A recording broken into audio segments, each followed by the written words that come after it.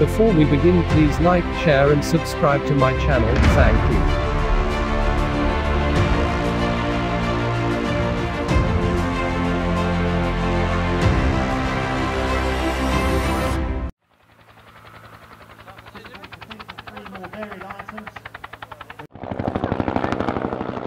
After the South Korean Army decommissioned 5 decades-old UH-1H helicopters with indigenous multi-role Syrian rotorcraft ready to take the place.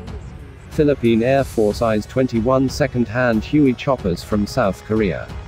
According to Inquirer.net, Manila, Philippines, the Philippine Air Force PAF, has set its sights on acquiring 21 used Bell UH-1H, or Huey, helicopters from South Korea to bolster its fleet.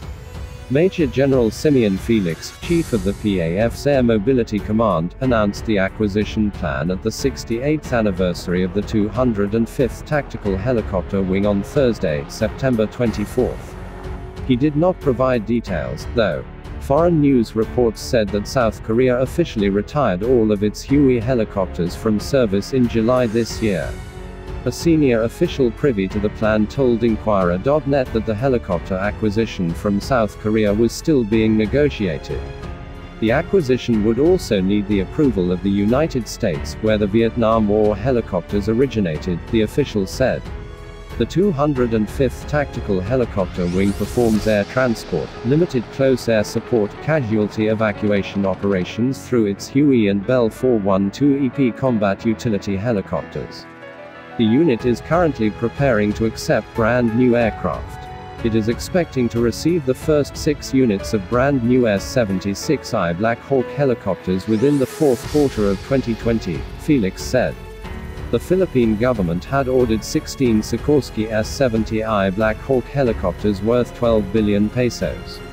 The 10 other Black Hawks are expected to be delivered by 2021.